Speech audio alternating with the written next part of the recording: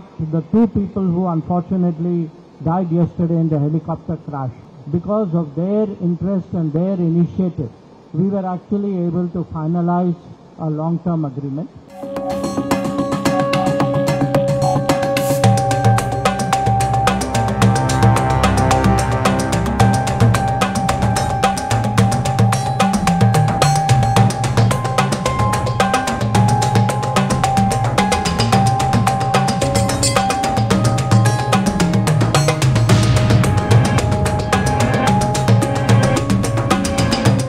Your question about Chabahar. You know, we've been trying for almost 20 years now to have an agreement with Iran. We could have like a short-term agreement because there were a lot of problems on their side.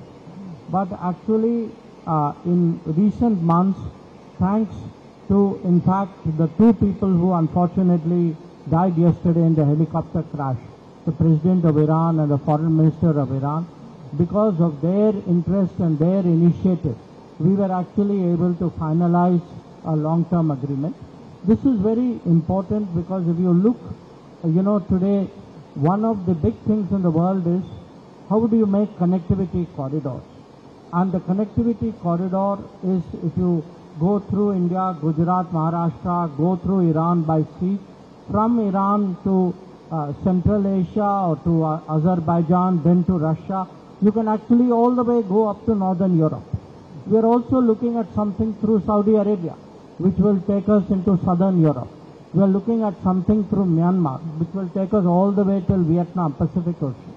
If these corridors are built, India's position, because we will be very much at the center of this whole thing, it will actually benefit us.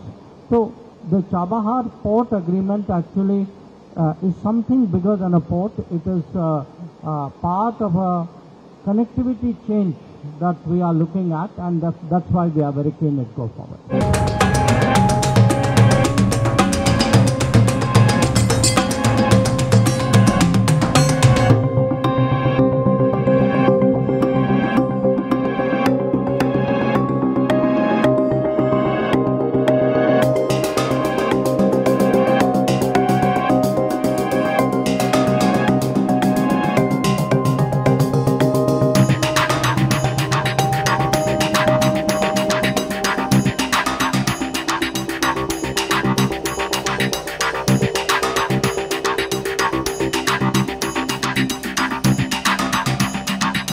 If you like this video, then like, share and subscribe to ET Now.